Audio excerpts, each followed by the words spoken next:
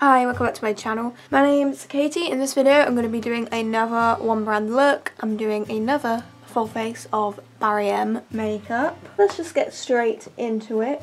So again, I'm going to go in with the colour correcting wand, the yellow one that eradicates dark circles, and I'm going to use this as an eye primer, seeing as I have a lot of purple veins going on my eyelid.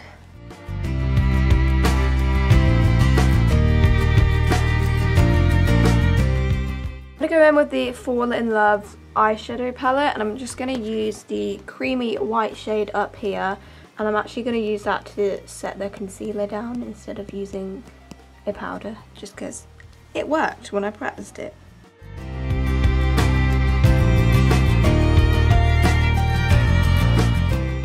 Okay, so we're going to go again with the Fall in Love eyeshadow palette. Out of the shade, it looks quite yellow in the pan, but it's actually more of an orangey sort of colour when it goes into the eye. I'm going to start by working this through the crease, and I'm also going to kind of bring it down each side, sort of like outlining a halo eye.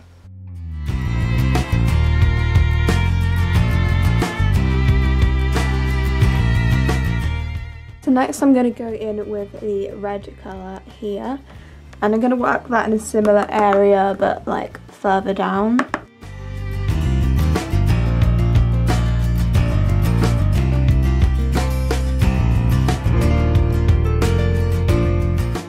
Now I'm going to go back to the yellow colour corrector, and I'm going to do a sort of cut crease but in a halo eye sort of format. Just getting some of the concealer on the back of my hand and then using a little concealer brush. I'm gonna carve out a crease. Kind of want to keep it in the center, but I kind of want to bring it out. I don't know. We'll just see how it goes.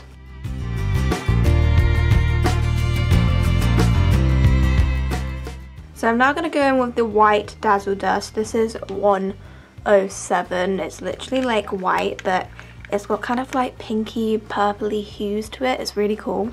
And I'm going to place this over where I've just done that cut crease. I was going to use a glitter glue, but actually I think we might be alright without it.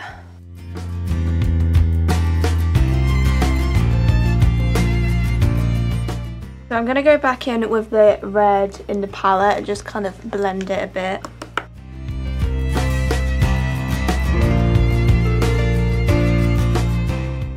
Okay, and I'm just going to do the same thing on the other eye. I'm going to go to the illuminating highlighter palette, and I'm just going to use the white shade just to go under my brow bone.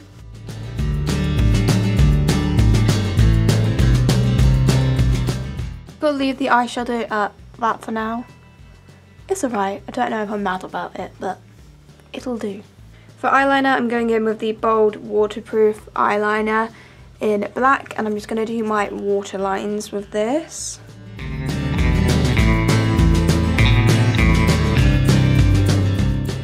For mascara, I'm going to go in with the lash primer and then the feature length mascara.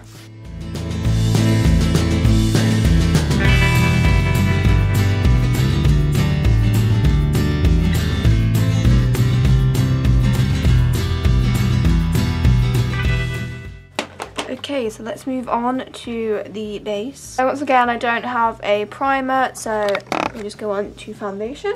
Actually, skip that, we'll use some colour correctors because my skin is having a bit of a temper tantrum at the moment. I've got some blotchiness going on. I'm just using the yellow colour corrector under my eyes, and then I've got a green one to use on my blotchiness and my spots.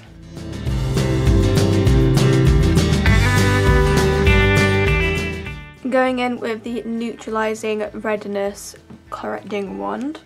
I'm just going to put this on my nose, on any spots and blotchiness around my face.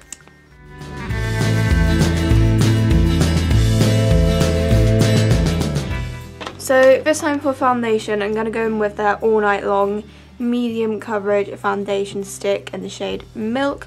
I have got a full review of this up alongside their concealer. I'll put a little card up here if you want to watch that. I quite like this foundation. It's got a really nice finish. The colour's very good for me. It wears pretty well. My one issue with it is you do have to drag it a bit. It's not the most like seamless, like the Makeup Revolution foundation stick's very like easy to blend and seamless. This one you have to drag quite a bit, which isn't a huge issue because it does look fine in the end once you have blended it out. It's just, you know, I know some people don't like that sensation. It's more on the light to medium coverage side, which is fine for me because I personally like all levels of coverage. But if you're the kind of person that wants a full coverage base, this probably isn't a product for you. But I do quite like this foundation stick. So I'm just going to smear a lot of this on my face, and then I'll probably build up a second layer as well.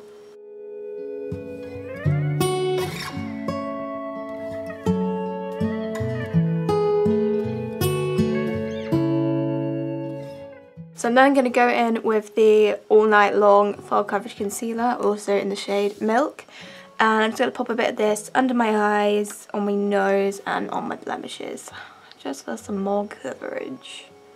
And I really like this concealer. Very underrated.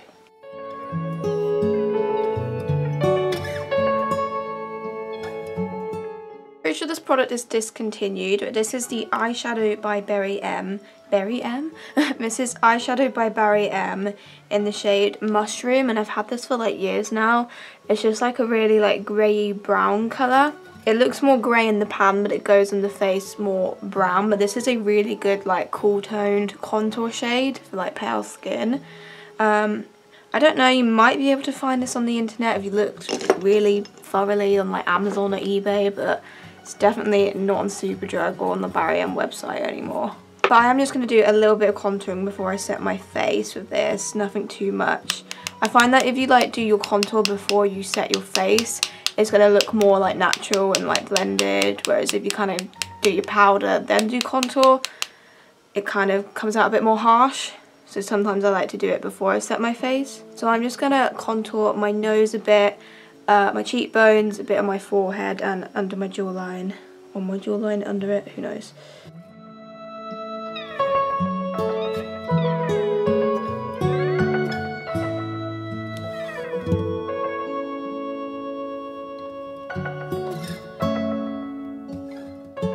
I'm going to go in with the Ready Set Smooth powder just to set my face down now.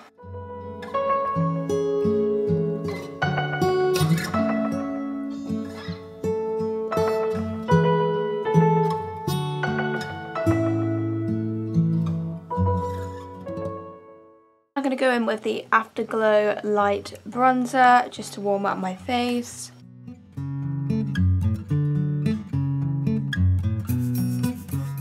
Again, for highlight, I'm going into the Illuminating Highlighter palette, and I'm going to stick with the white goldish shade here.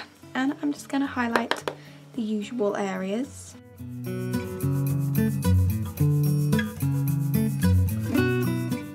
For eyebrows, I'm just going to use the gel on its own. This is the Take a Brow Shape and Define Brow, so we're just going to use this on its own. Go for a bit more of a natural brow today. It is the brown one, of course, just going to get rid of a lot of the excess of this.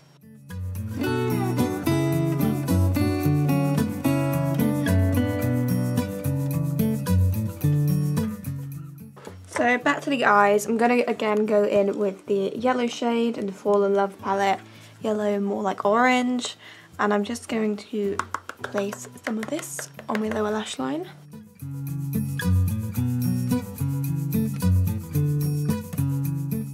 I'm going to go in with the red as well and just smudge that closer to the lash line. I'm going to go back to the Dazzle Dust and just pop this in my inner corner.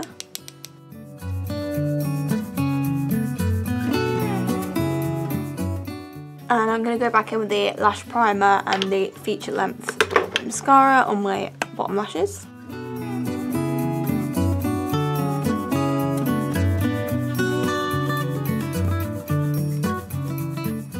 Finish off, I'm going in with one of the lip kits. This is, I believe this one is called Avant Garde. It comes with a lip liner and then a Matte Me Up matte liquid lip paint. This is kind of like a dark metallic plum colour. So I'm going to start with the lip liner.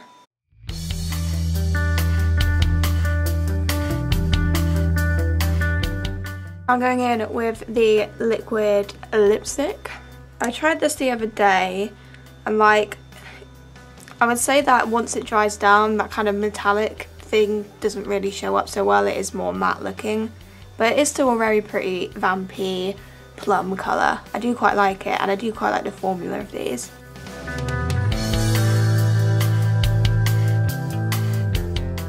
Okay, so that's everything. I'm just gonna sort my hair out, clean up any mess, and show you the finished look. So this is the finished look. I think it turned out pretty cute in the end. So this is just an example of what you can achieve just using Barium Cosmetics, and I'm pretty satisfied with it. It's definitely a brand I would recommend. So that's all from this video, and I will see you for my next one. Goodbye.